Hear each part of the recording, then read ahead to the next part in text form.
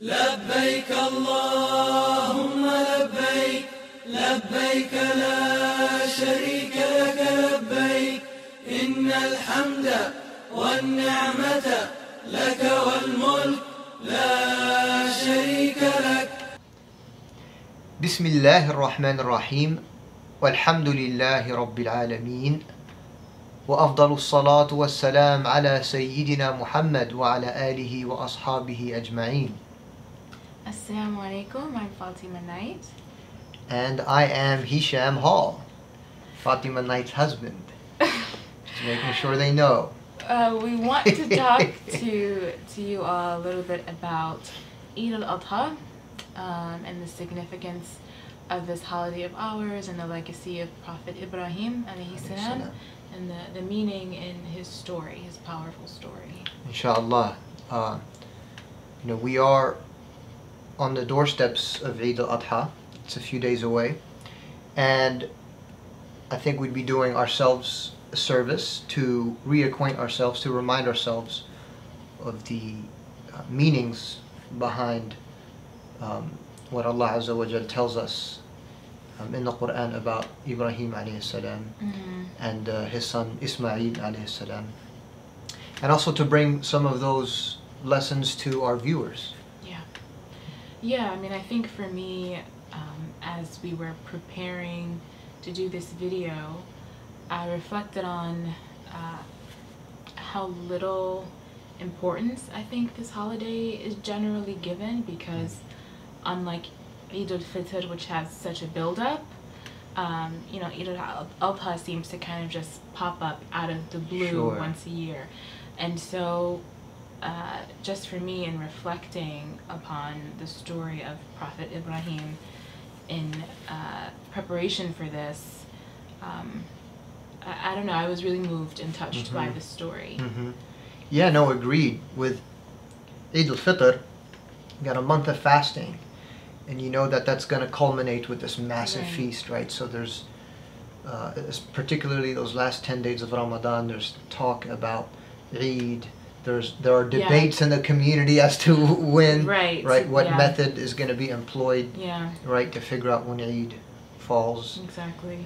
But Eid al-Adha, unless you're in Mecca, unless you're on the pilgrimage, on the Hajj, you don't, it just appears. It just appears. Alhamdulillah. So why don't you share with us some of your deeper reflections? Or did you want to first maybe read? We can. Yeah, let's read the ayat. It's pretty short. Yeah, let's read it. Go ahead. Okay, so I'm going to read the English here for our viewers. Bismillah ar-Rahman ar-Rahim. He said, I will go to my Lord. He is sure to guide me. Lord, grant me a righteous son. Again, this is Ibrahim alayhi salam, right, peace be upon him, Abraham, making dua, supplicating to God. Lord, grant me a righteous son. So we gave him the good news that he would have a patient son. A patient son. This is an important point, right? Yeah. When the boy was old enough to work with his father, Ibrahim alayhi salam said, my son, I have seen myself sacrificing you in a dream. What do you think? He said, this is Ismail alayhi salam responding, Father, do as you are commanded, and God willing, you will find me steadfast. I think it's important to mention to our viewers that firstly, the dreams of the prophets are all true dreams. So, and with us, with the laity, our dreams, there are different types of dreams that we may experience. There are, nafsani dreams, rabbani dreams, there are shaitani dreams. There are, things can get all muddled up and confusing. But with the prophets, peace be upon them all, dreams are reality. And so he sees in this vision that he is to sacrifice his son. But what's astounding here is Ismail alayhi salam and the Mufassirun, the people of Quranic exegesis, tell us that Ismail alayhi salam here was a teenager. So he had just hit puberty. And he himself is a prophet, right? And it's important that the Mufassirin tell us that he is a teenager, meaning he has started to kind of assume this role and this function of prophet, even though his father is still alive. Yeah, yeah. I mean, he's entered the age of taklif, Yeah. right, of responsibility. Mm-hmm. What do you think? He said, what do you think? Ibrahim asks his son Ismail. Ismail responds, Father, do as you are commanded, and God willing, you will find me steadfast, patient, right? Subhanallah. And this is what God says, right? We gave him the good news that he would have a patient son. When they both submitted to God, and he had laid his son down on the side of his face, we called out to him, Abraham, you have fulfilled the dream. Meaning he was absolved from actually having to carry through. You have fulfilled the dream. This is how we reward those who do good. It was a test to prove their true characters, their belief. We ransomed his son with a momentous sacrifice, and we let him be praised by succeeding generations. Peace be upon Ibrahim. This is how we reward those who do good. Truly, he was one of our faithful servants. And quickly, before you share with us your reflections, my dear wife, God here, he presents Ismail and Ibrahim alayhi salam with a ram, right, with a sheep, with a horned ram, which some of the Mufassirun say had grazed in paradise for 40 days. And it was Jibreel alayhi salam who brings this ram to Ibrahim alayhi salam to sacrifice. Now, of course, we know Allah subhanahu wa ta'ala, God the Almighty, has no need for any human blood, for any human sacrifice. He has no need for any animal sacrifice. Yeah. But as you're going to share with us here in a moment, there's a lot packed into this story.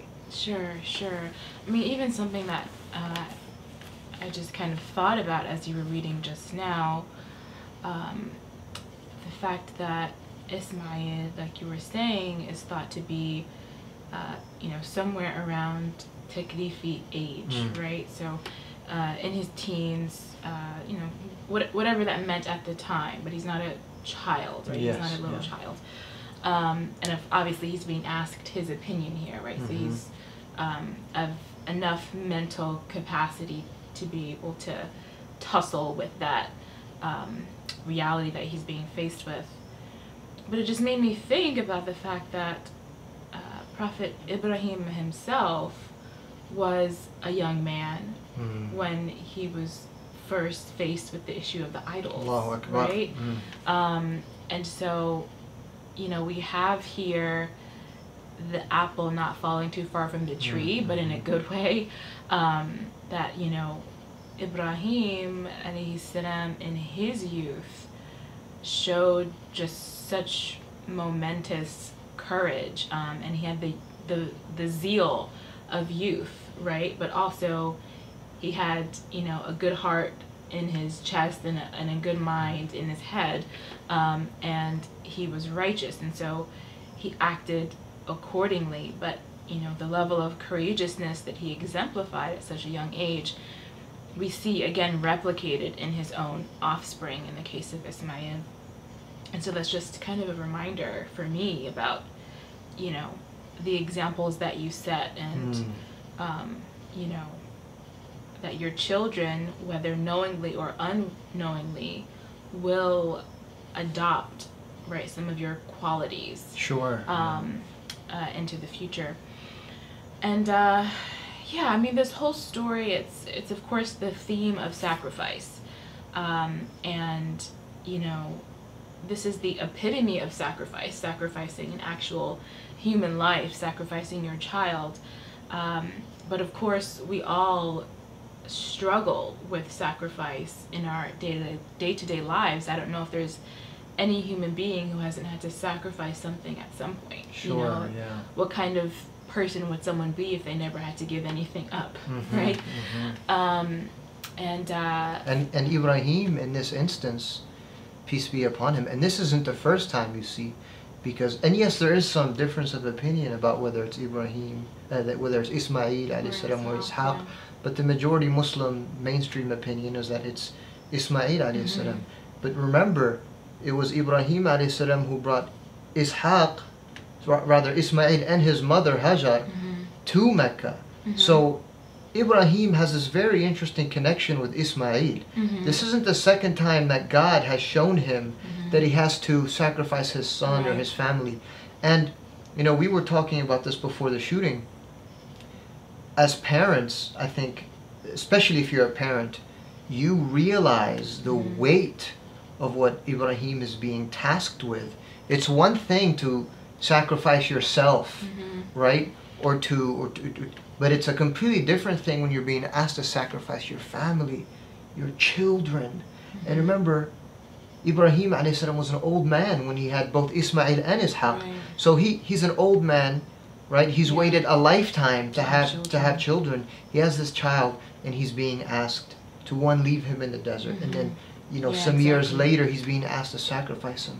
And what we see reoccurring is this incredible submission to the will of God. And I think what we have to really, the point that I think we want to drive home to our viewers and to remind ourselves of, is that this submission, this will, this desire rather to serve God, right, to the utmost capacity, is driven by a love for God, right, is driven by a deep, deep, deep, unconditional love for Allah subhanahu wa ta'ala. Because, and it also, I think, brings out the tawakkul, right, the trust that these that the prophets, teachers and leaders of mankind, our guides, our teachers, our examples, epitomize, right? Incredible reverence of God, love for God, tawakkul upon God, from an early age, a teenager. And we can even, you know, it can even be argued rather. Allah Ta'ala A'lam, we're just speculating, we don't know. But it can even be argued, or asked rather, who has the more difficult test? Is it the parent who's being asked, who's a prophet, to sacrifice his son? Or the son who looks to his father and says, I'm here, O father, sacrifice me, who himself is a prophet? Right. It's incredible.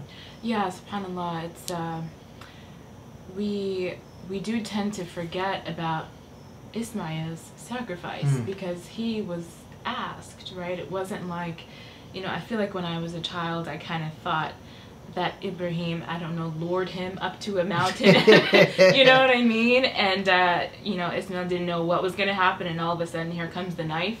But no, that's not the case at all. Ibrahim was upfront with him, straightforward. This is what I saw in a dream. This is what God is asking me to do. What do you think?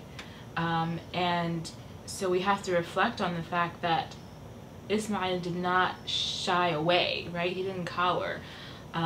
He was courageous, and I think, you know, a courageousness that we really can't even fathom, because it's the height of sacrifice. And it is really interesting because there's no greater sacrifice than those two, either to sacrifice your own life or to sacrifice the life of your child. You know, there's nothing that could be worse, right? And they're both about to happen in the same instance. Yeah, it's just so powerful. To our younger viewers out there, imagine being 13, 14, 15 years old and being asked to sacrifice your most prized possession for the sake of God, right? The thing you hold most dear. It could be your status, right, at school or amongst your peers, or what have you. But to be asked to sacrifice your life at that age for the sake of God, to me, it's just unbelievable. It really is a story of remarkable courage, remarkable patience, and I think what undergirds that entire enterprise is the remarkable love at its root. Yeah, no, that's something that definitely has to be brought out, because on one level, the story doesn't make sense without love as, you know, the groundwork for the whole thing. But it's tough because I think oftentimes when we use the word love, we don't quite mean the same thing that's happening with Ibrahim in that moment. Sure, you know what I mean? Because it really is a depth of emotion, right? It's not surface level in any way. And you know, I remember someone talking about you know, the love that you have for your child, and that it's a kind of love where you often imagine the worst thing happening to them. And why would you do that? Why would you start to, you know, tear up randomly thinking about the worst thing that could happen to your child when they're sitting in front of you playing with a toy and there's absolutely nothing wrong? It happens to all of us. That, yeah, you know? yeah, because there's a depth there that, you know, it's like this this well of love that is kind of, it manifests in all these different ways, right? It doesn't just manifest in the gushy ways. It manifests in sometimes deep pain if it's associated with that person that you have profound love for, particularly a child. And it's what some of the great masters, when they've spoken, some of the great spiritual masters, our righteous predecessors, scholars and the like, who've been asked, we understand the love of God, right? But we don't understand the fear of God.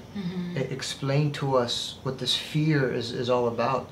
And the famous response is, the fear is a result of dreading the loss of the love of God, right? Because it's all linked and connected back to love.